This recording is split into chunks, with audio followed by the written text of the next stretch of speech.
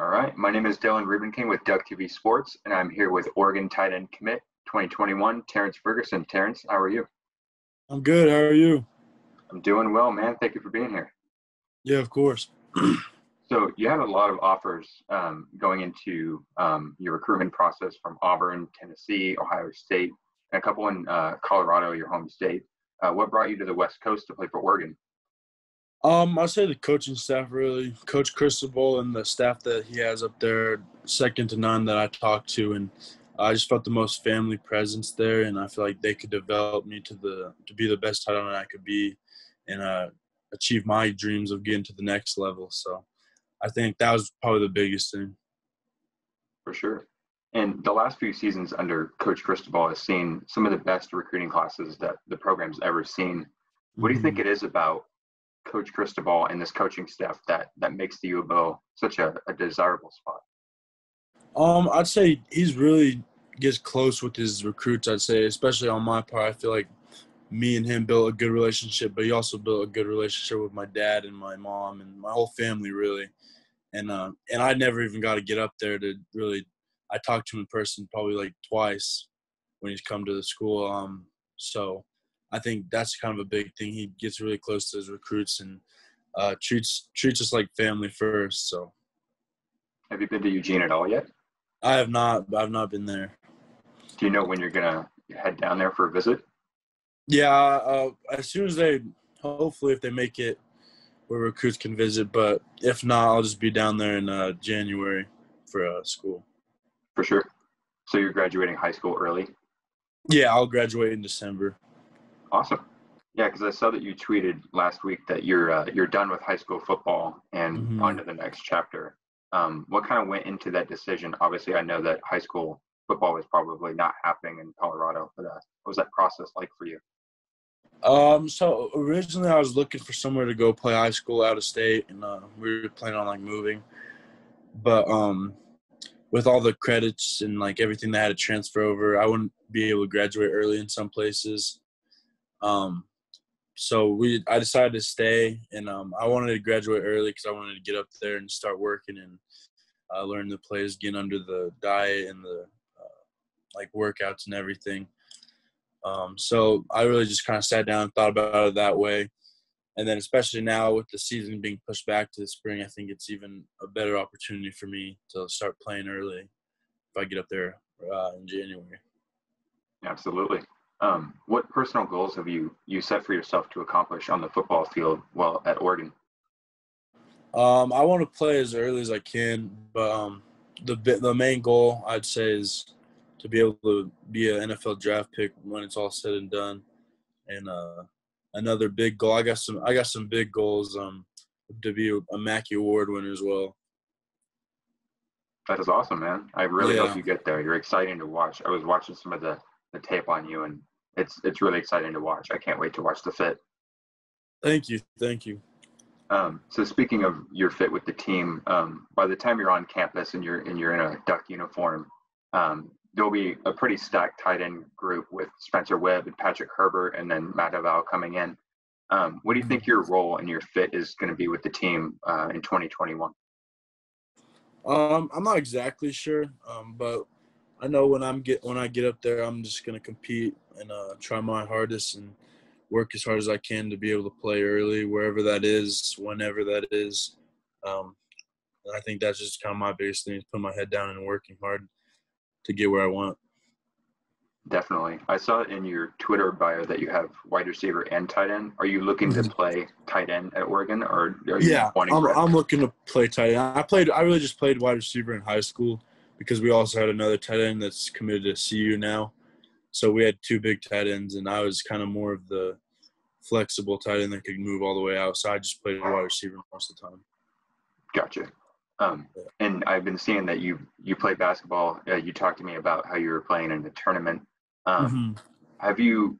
How good at basketball are you? Are you thinking about maybe playing basketball at Oregon?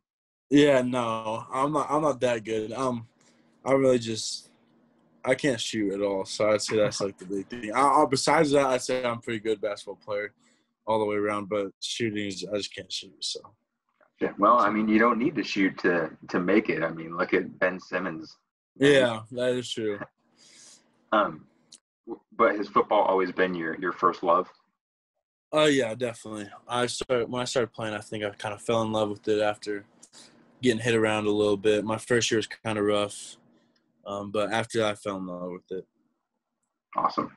Um, so talking more about COVID-19 and its impact on high school sports, and more broadly, how was the end of your junior year of high school affected by COVID-19? It didn't really. It affected our basketball season, not really ours because we weren't like that far in the playoffs, but it kind of cut our state basketball championship off. I'd say like the biggest thing was working out with the football team.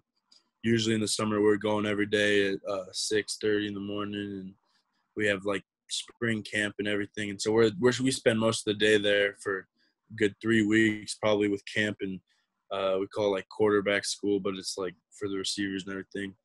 We're there usually from like 7 to 6 usually, so it's like a full day of work there. So I'd say that was a big thing. Um, I think it really like showed who wants it and who's still willing to work when you have another hurdle to jump over. I had to work out at my house, kind of makeshift some stuff to get some work in, and uh, I say it just kind of affected that. Really, it was working out. Hmm. And were you in lockdown in Colorado? Yeah, we were in lockdown. Gotcha.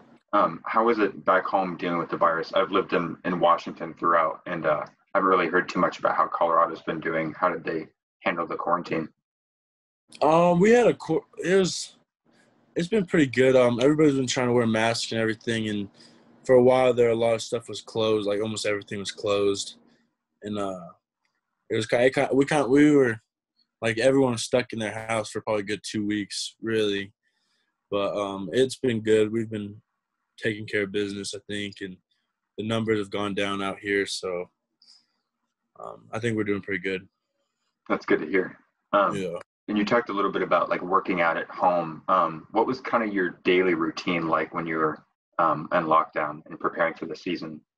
Um, I I'd work out with my dad, and then we'd work out in the morning as well. So once with school started getting back together, we worked out in the morning, but it was just running really and like stuff outside. We couldn't get in the weight room, so I'd work out there with the team, and then I'd usually go to work. I worked for a little bit there, and then I'd come home, and then when my dad got home from work, me and him and my cousin who lives with me would work out in our little weight room that we have.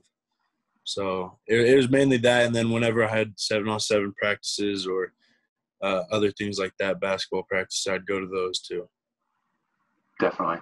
And typically, recruiters at universities don't contact prospects over Zoom. So, how Mm-hmm. was the recruitment process like for you during COVID-19? Were you able to talk to coaches before it started? Yeah, I got to talk to coaches, and I think a lot of them adapted pretty quick. So I had a couple like virtual visits and stuff with some of my like top schools, and I've actually had like Zoom meetings and uh, like FaceTimes and stuff with coaches as well. So I think they adapted pretty well and started using Zoom quite a bit actually towards the end of it, end of my recruiting. So.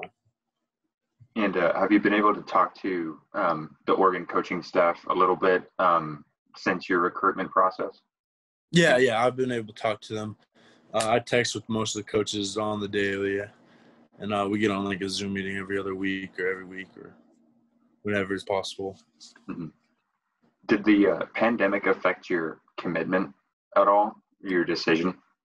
I'd like I'd say it sped it up a little bit, like a couple months maybe, but it didn't really affect me.